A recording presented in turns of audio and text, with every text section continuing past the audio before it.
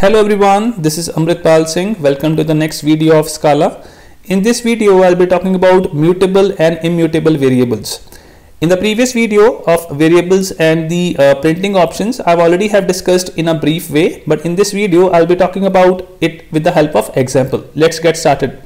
First is immutable variables. Immutable is defined as unchangeable, or we can say it is that thing which we cannot change, right, further. So immutable variables are basically like constants. Once they are assigned a value, the value can never be changed in the future. This is the meaning of immutable. How we can declare an immutable variable? We can declare the immutable variable. We use the VAL keyword that we already have used in a previous video as well. In the Scala, the general rule is to use the VAL field unless there is a good reason not to. It means we always, most of the times, we go with the VAL as a prefix. This is how we can declare an immutable variable. Next is mutable variables. It's opposite of that. It is defined as something that can be altered, and mutable variables are just that. Variables whose values can be altered. This is called mutable variables. And how we can declare? With the help of VAR keyword.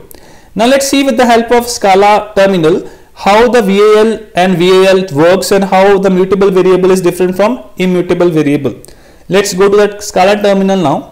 I've already have opened up this and I've already have run some couple of commands here. You can see first here in this little example, I'm using VAL space message colon string equal to hello world. In this case, I'm using VAL as a prefix. You can see I got answer hello world, right, as expected. Then in next example, I'm using again VAL message string equal to hello world. At the next line, I'm using message equal to unboxing big data.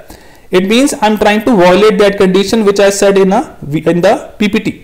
It's saying that on the line 2 there is an error, reassignment to VAL, it is not allowed. You can see now I already have used hello world, I already have stored in a message, right? But here it's not allowed that I can now store unboxing big data in the message, right? It's already been assigned the hello world.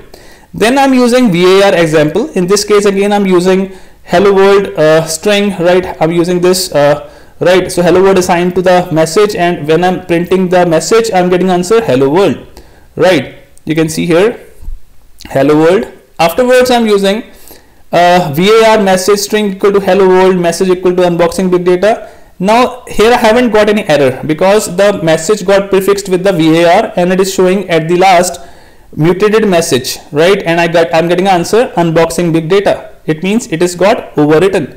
So this is the difference between VAL and VAR. So in the VAL, I'm getting an error, reassignment error. But in the case of VAR, I'm just getting the acknowledgement. It's a mutated message. I hope you must have understood the difference between mutable and immutable variable. For the next stuff, I'll be discussing in the next video. Thanks for watching, guys. See you in the next video.